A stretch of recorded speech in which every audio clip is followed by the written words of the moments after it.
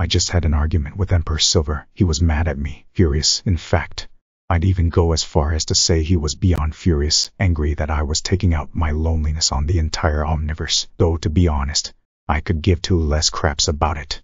All my life I was subjugated to omnipresent amounts of torture. No matter where I went, no matter where I tried to go, I was harassed. I was different. Though that human taught me the greatest morals of them all, rights and wrongs, forgiveness, all you could consider good.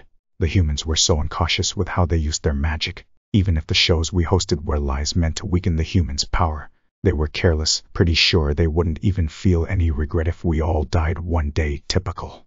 I was honest in my shows. I knew I had to follow my moral code. I couldn't stand ending up being the bad guy. I wanted to be good, genuine. I didn't want to be as dishonest as my family was, but they threw away any chance they had of me sparing them any favors. Now I'll show them all. They really thought they could just take everything away from me without being punished for it. No, they'll all see. It's time I get my payback. It's time I give them what they deserve.